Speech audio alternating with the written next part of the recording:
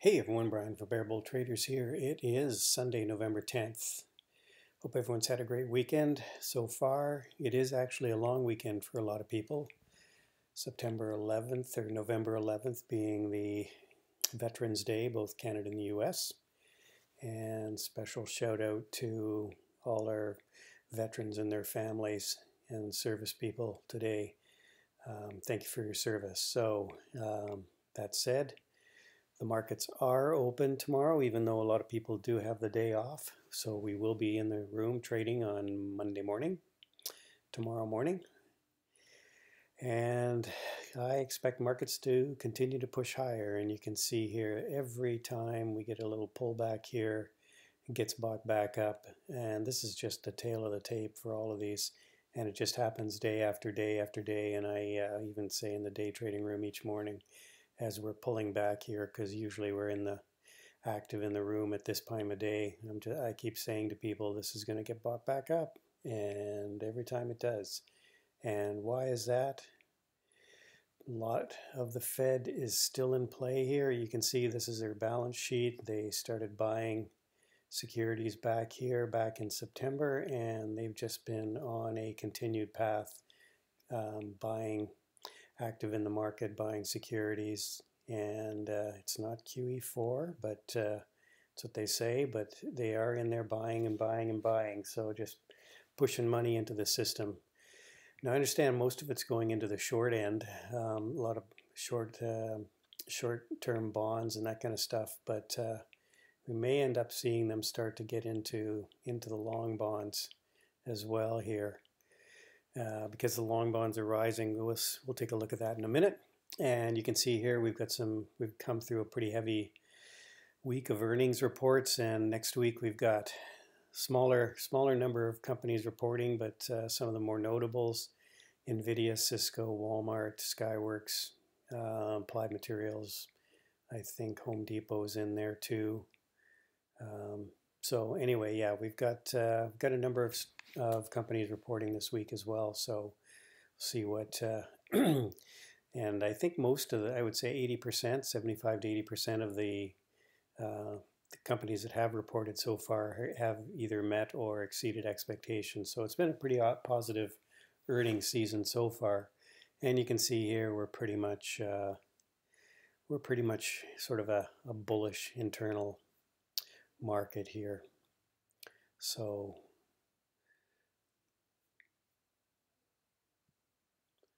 let's take a look at the groups here quickly just to see what was performing. Healthcare has been doing pretty well lately. Industrial goods, sort of the basic materials, sort of the companies that you expect to see doing well in a market that, or at least an economy that's improving. Technology, risk on. But you can see here the 1 month performance. Healthcare has been good. Financials have been good.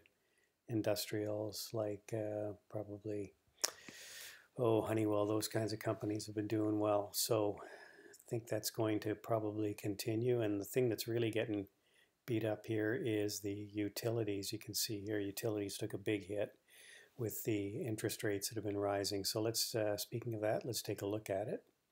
And you can see here, this is what's been happening with the longer term treasuries. This is going up. It may be running out of steam here, but we may actually push higher. This is about where we bottomed here, and that's about the same level right there. So we have broken out from this level, and yeah, we could be heading back up into this this 210 level here on the yield. You can see MACD is continuing to strengthen.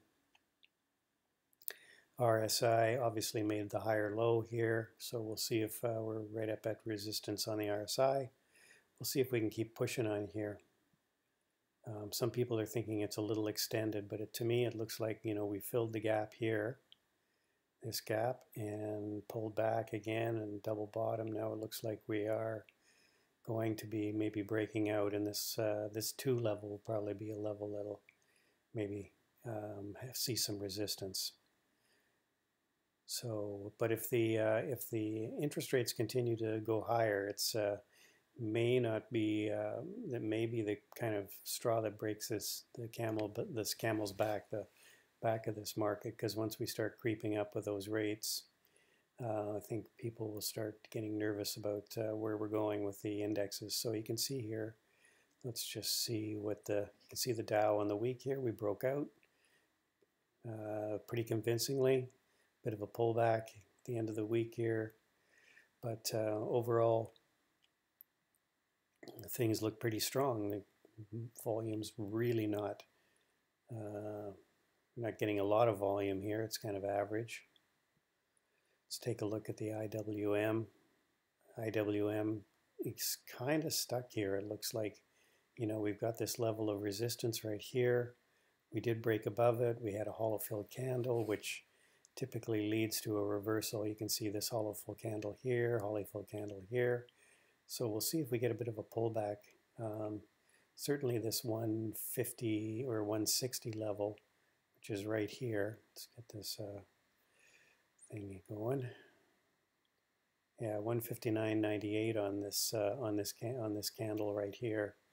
And did we get over it? We did get over it, but couldn't hold and pulled back. So I think we may end up getting a bit of a pullback here with this hollow fill candle. Let's just see what the Qs did. Again, Qs just breaking out, just going higher. Volume really lackluster. Not great at all on the volume, actually.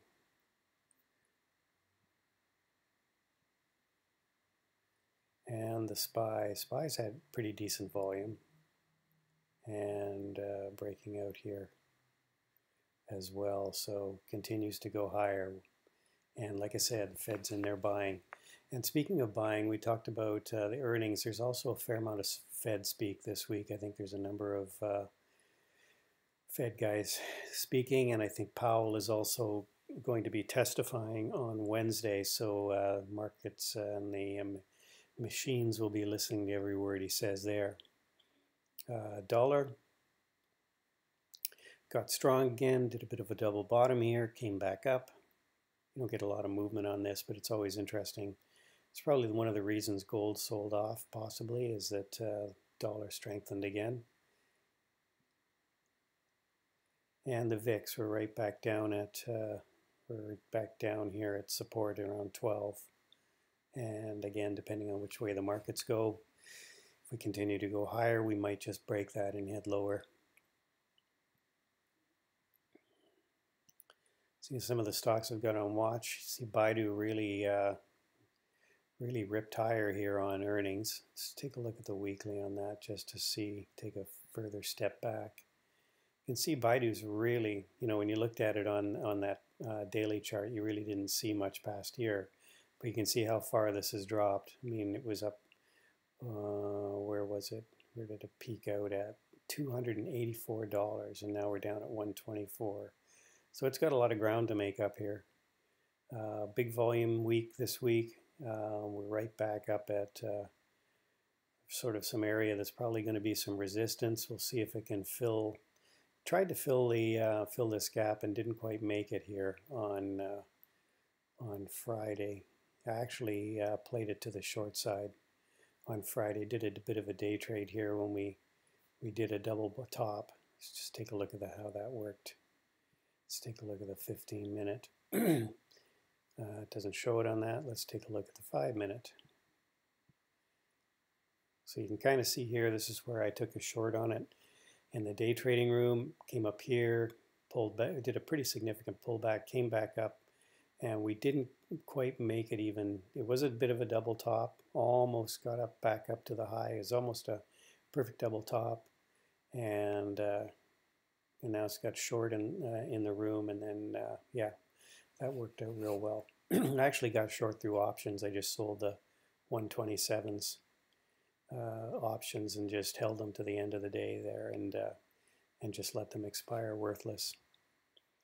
So that was a day trade opportunity knocked. CGC, the pot stocks really took off. Again, we got a bit of we played it back here and it pulled back again. Looked like it was going to head lower. held, and now we had a big pop on I think that was Friday. Yeah, that was Friday. Had a big pop on volume too. So may look at that for continuation, although we're right back up into resistance at that 2180 level.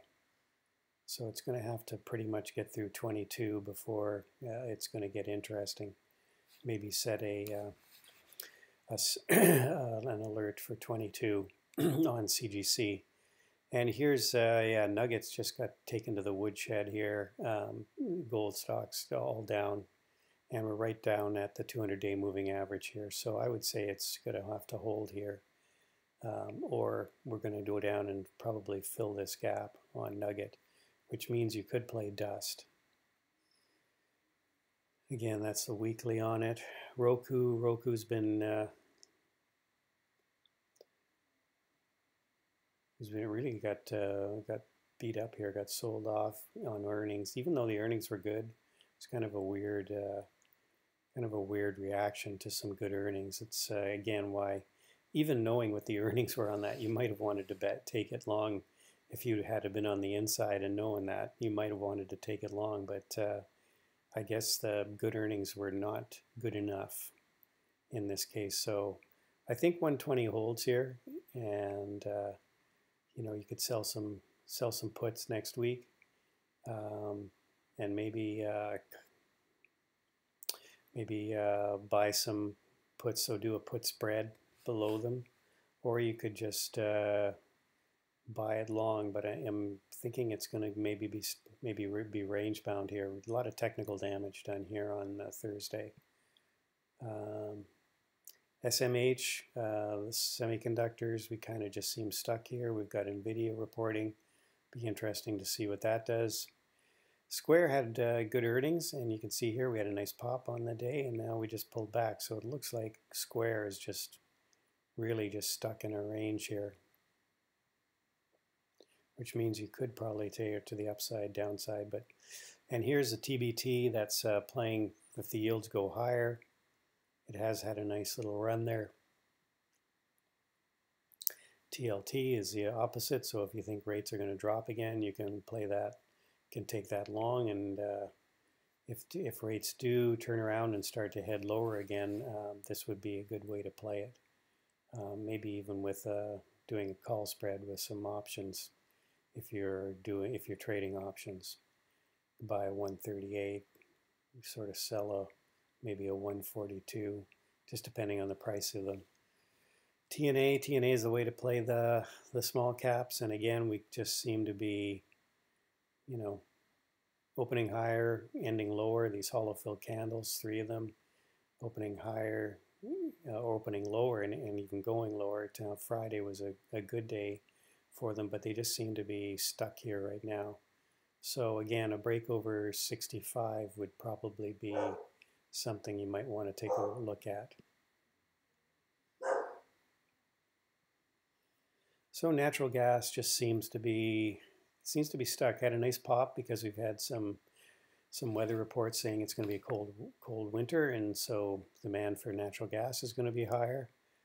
Had that nice pop, but now it just seems to be hanging around. I think it's probably going to be a bit directionless. Had a big day on Friday with oil. Maybe energy could be a way to play if we can break out of here this 12 level. On the USO, the energy stocks may follow. One way to play that would be with XLE. So a little bit of a pullback here. So if we do break out on the USO, XLE could be a way to play it. Could be a good run all the way up to sort of the 62.50 level, which is what I'm looking at right now. 62 is certainly, if you go back a ways here, 62 held.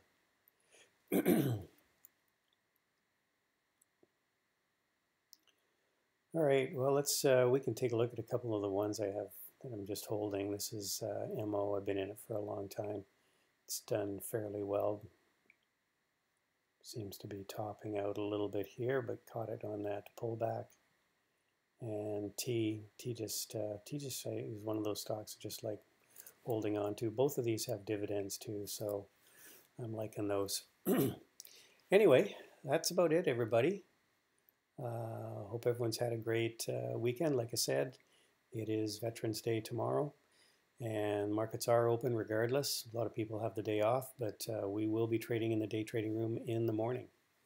And if you have a chance, you can check out my book on Amazon. It's called How to Swing Trade. And yeah, so see everyone tomorrow morning, and have a good rest of the evening, everybody. Bye for now.